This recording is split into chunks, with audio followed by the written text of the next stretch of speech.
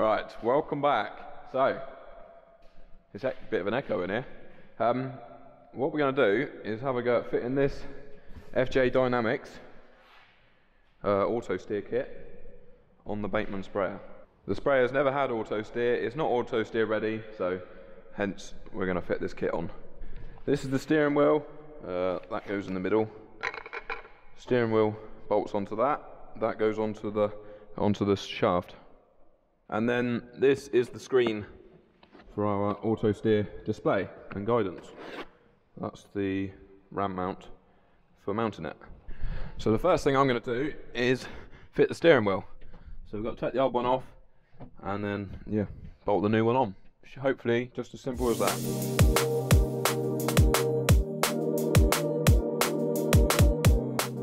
Right, so as you've just seen, I got the steering wheel off with a bit of persuasion from a chisel and a lever bar, because the shaft is tapered, so it's pretty well seized on there.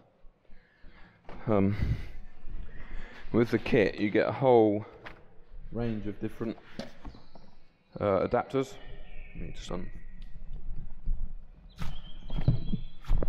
Yeah, you get loads of different adapters with different splines and different size hoses, different size holes. But the one that we're going to use to fit it on the sprayer is the one with the tapered hole in it.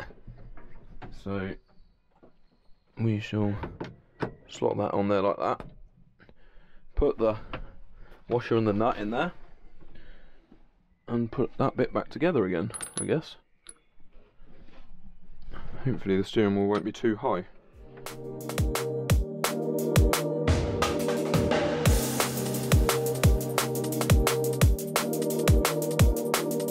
Right, so steering wheel is on. It all seems to fit okay so far. So this is the bit, that black unit there, that's the motor that's going to turn the steering wheel. Now that needs to be fixed rigid so it can't twist, and then when the motor's working it will turn the steering wheel and not this. So yeah, this could take a little bit of working out how I'm going to do it. I'm going to have to take this plastic back off again, what I just put on, because we've got to fit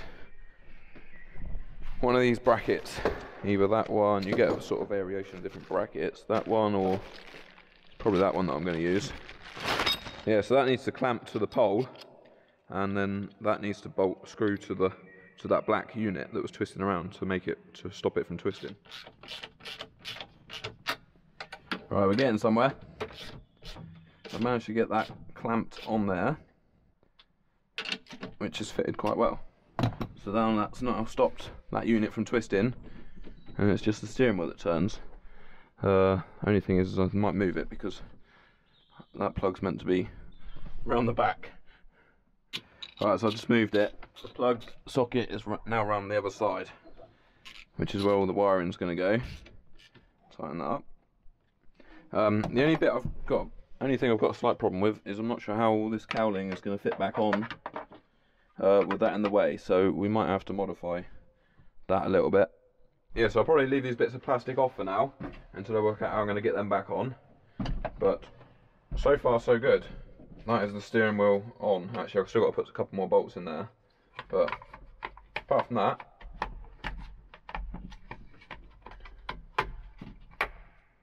it's looking good.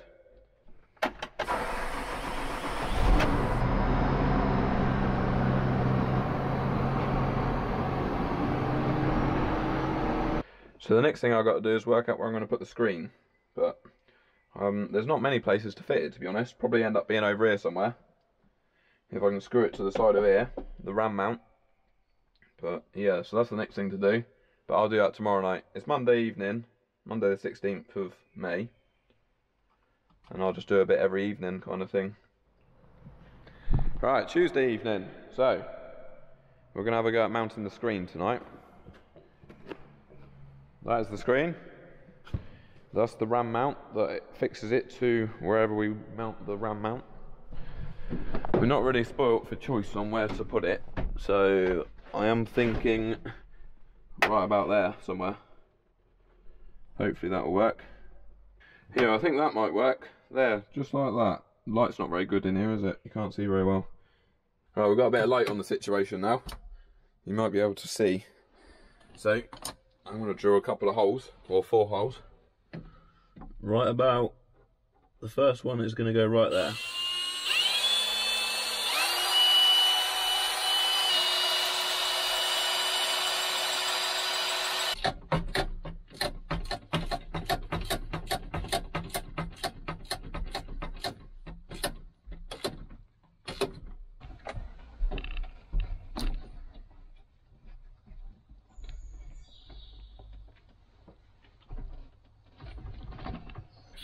Oh yeah, I think that should work quite well there, as long as all the wires fit in okay. Right, I've put the receiver bar together. That's got to go on the roof. The only thing is that there's actually nowhere to bolt it to on this roof. Whereas normally on a tractor cab, you have a couple of bolts in the cab roof for lifting the cab off, but this hasn't got that, so. And then that bracket, not that you can see, that bracket there, that's where it's supposed to bolt to the roof. But what I'm thinking about doing is bolting it to this metal bar right here. That's if the cables will reach, to be honest. That's the other thing I need to work out, is whether all the cables from here will reach into the cab. They should do. Right, we're making progress, or I'm making progress, with this auto steer kit. I'm almost done. Well, I've got everything bolted on. I've just got lots of cables that need sorting out and tidying up. I've got the screen switched on, look. I've got to do some put in all the measurements and that for the machine, and run through some calibrations. I'll show you what I've done with fitting the domes. The other thing I've been doing is sorting out the reversing camera for the sprayer, because that stopped working. I've got a new cable for it because it's the cable that is knackered. Yeah, so I've bolted the receiving domes on the back here. Just like I said, I've just got to do lots of cable tying. Got the cables going into the back of the cab. I've got the cab lifted up so I could feed them all through into the top of the cab. The only thing I haven't fitted just yet is the steering angle sensor. This, along with this plate, goes in here.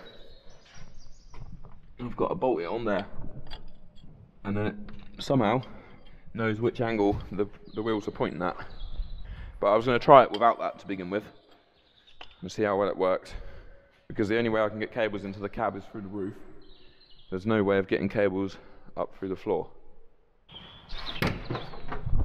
Yeah, so the next thing for me to do is to take it outside and try it. We've got 26 satellites there.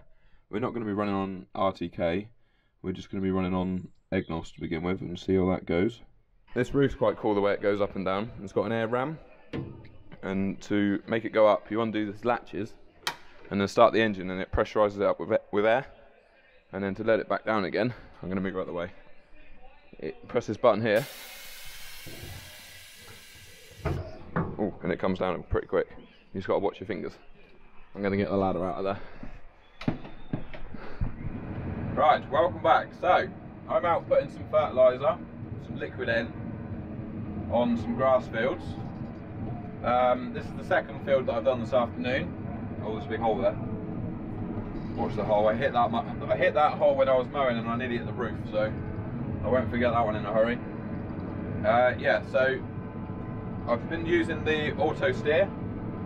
We had to change a few sensitivity settings and things like that, get it all set up, but I think I've cracked it now. So I'm just going around the headland, and then I'll show you how it works.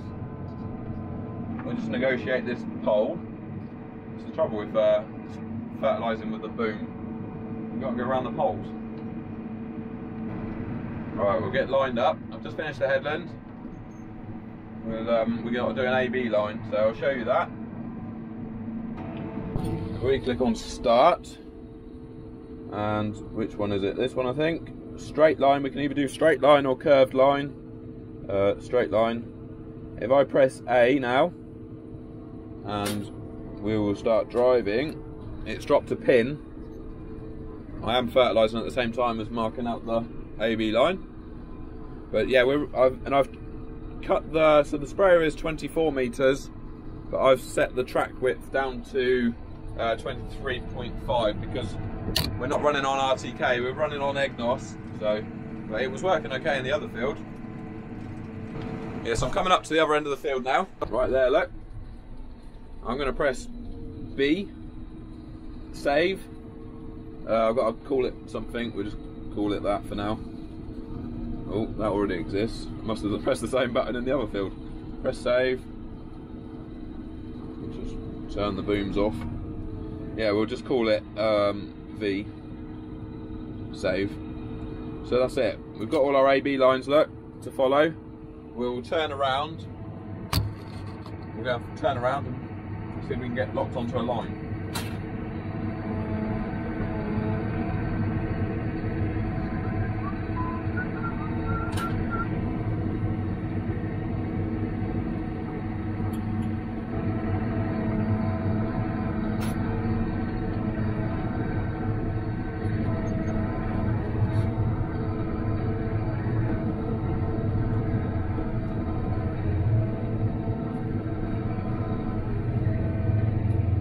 I'll miss that one, there's a pole in the way.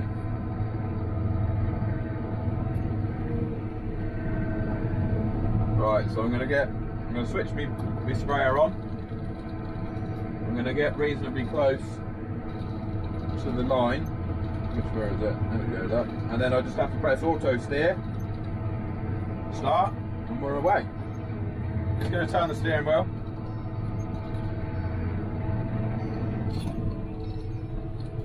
We're away, look. Following that line, that's what it looks like on my screen. So we're going to go up here, and then we're going to come down, and in between those two. But it's doing the job anyway.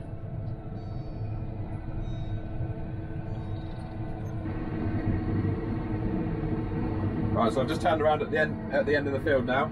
I did go around the pole as well. Right, we'll pull forward, switch the boom on, press auto steer.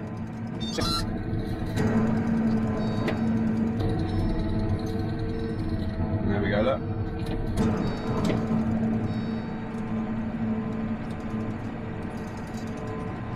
We're on it. It's weird seeing the steering wheel move by itself.